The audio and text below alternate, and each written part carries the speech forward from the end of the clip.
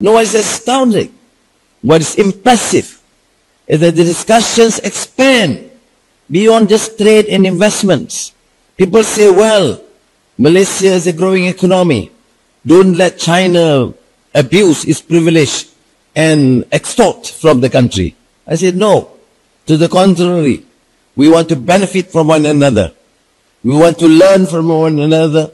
We want to profit from this engagement. Because only through this process, we can help our people, both Malaysia and China. But extending beyond that, which I want to reiterate today, is our concern about our families, about the future of our children, the quality of education, the facilities accorded through TVETs, through AI and digital. All these things are shared. There are issues that we can contribute less. There are issues that the Chinese can contribute more.